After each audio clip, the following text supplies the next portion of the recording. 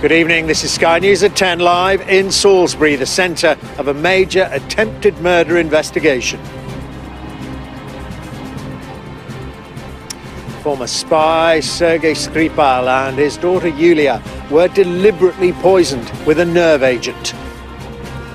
Having established that a nerve agent is the cause of the symptoms, leading us to treat this as attempted murder, I can also confirm that we believe the two people originally who became unwell were targeted specifically.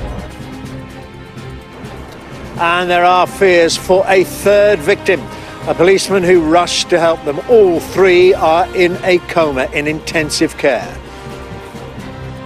Also tonight, the Chancellor counts the cost. The EU dismisses hopes for smooth trade as the UK warns putting up barricades will backfire.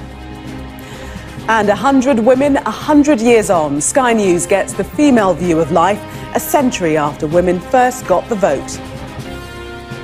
And we'll be taking a look at tomorrow's front pages. That's in the press preview at 10:30. A very good evening. This is Sky News at 10 live from Salisbury, a cathedral city at the heart of a major investigation into the attempted murder of a former Russian spy and his daughter involving a nerve agent. And tonight there are fears for a third person. One of the first police officers who arrived to help them is also being treated in intensive care. Sky sources say all three are in comas.